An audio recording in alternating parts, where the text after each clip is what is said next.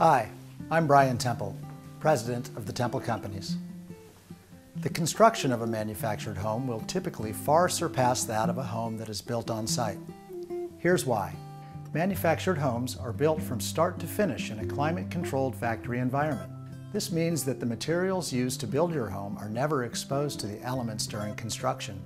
There's none of the warping or mold buildup that is always a threat when materials are left out in the weather.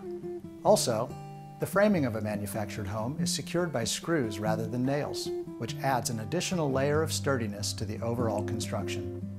Homes built in a factory are also subject to strict codes mandated by the federal government.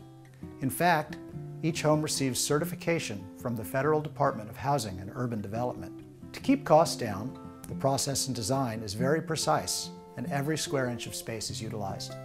To secure our homes and protect them from extreme weather, our homes are affixed to the foundation utilizing steel anchors and straps. These anchors and straps are wrapped to each metal beam that's used to design the home foundation and then anchored into concrete.